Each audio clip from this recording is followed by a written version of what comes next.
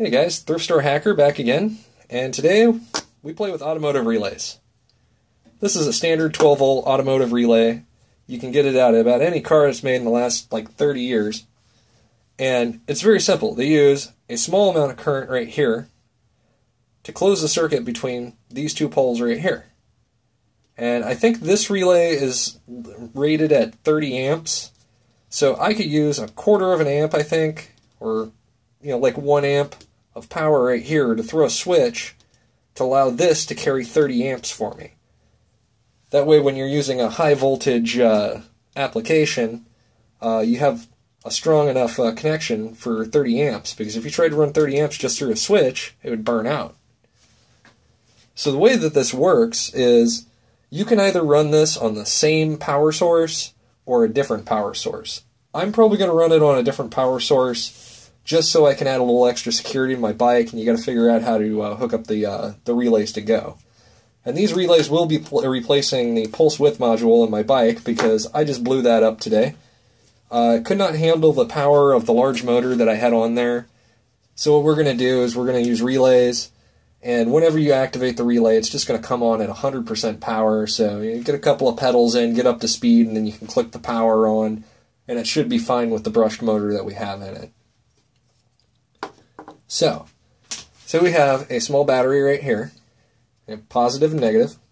You have a switch, which represents this momentary switch, which only closes the circuit when I push down on the button. And that is going, the positive of the small battery is going to the switch, the other side of the switch is going to the low voltage side of the relay. The negative just comes up and around, connects to the other side of the relay. So when I hit the switch,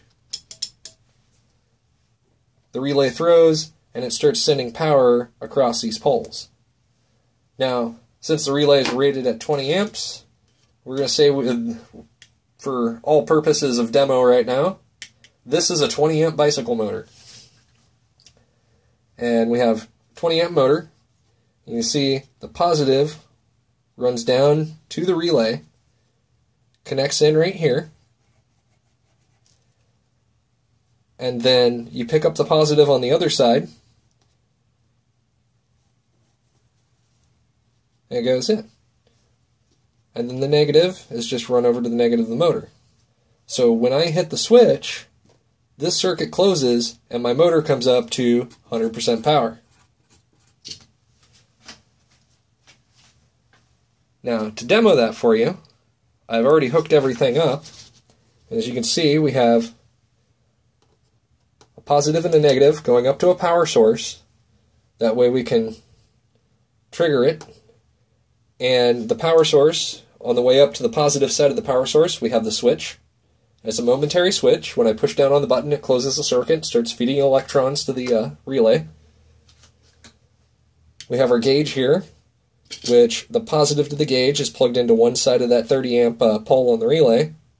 And the other side here goes up to the positive power on the larger power supply unit, which we're not using a larger power supply, we're just hooking them both to the same battery. You can do that as well.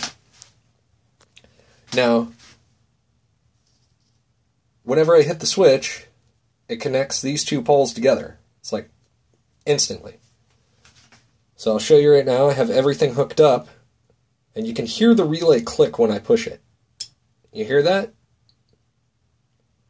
And then off.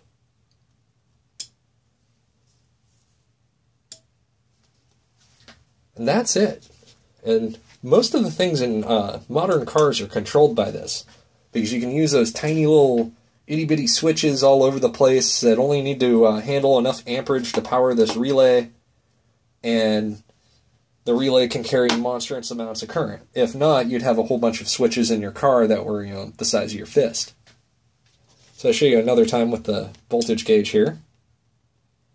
It's coming down to 10 volts. This battery is in desperate need of charging, so we will probably do that after the video. But every time I squeeze the switch, it comes on. Now with these relays, what I'm going to do is I'm actually going to hook 2 or 3 right up next to each other. That way I know it has the poles here cumulatively can carry more current than the bike motor will ever need. So if there's anything wrong, I won't have problems with shorting these out or frying them like the PWM voltage controller for the motor that I just burn up, because all it is a switch. And since this is already rated at the amperage rating of my motor, if I put 2 in there and one of them burns out, I'll still be able to get home. If both of them burn out, I can go to the auto parts store and pick one up for like $5. I think the ones we're using here are they're RC5001 relays by the Mitsuba Corporation.